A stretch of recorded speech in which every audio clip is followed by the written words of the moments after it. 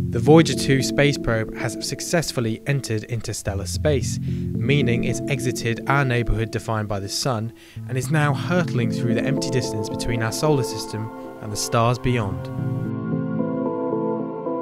After conducting flypast observations of Jupiter, Saturn, Uranus and Neptune, Voyager 2 has become the second human-made object after Voyager 1 to leave the Sun's heliosphere, which is a protective bubble of particles and magnetic field created by the Sun. The spacecraft's twin Voyager 1 crossed this boundary in 2012. However, Voyager 2 carries working instruments that will carry scientific readings about interstellar space back to Earth, an incredible achievement after 41 years hurtling through space.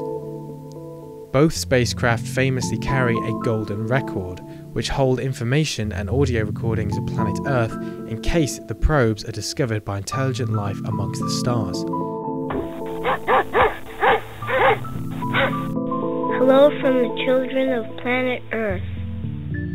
The news of Voyager 2 entering its next phase is not only significant to the scientific community, providing data about what lies beyond our solar system, but it's also inspired generations of stargazers and dreamers alike, carrying a little piece of us out amongst the stars.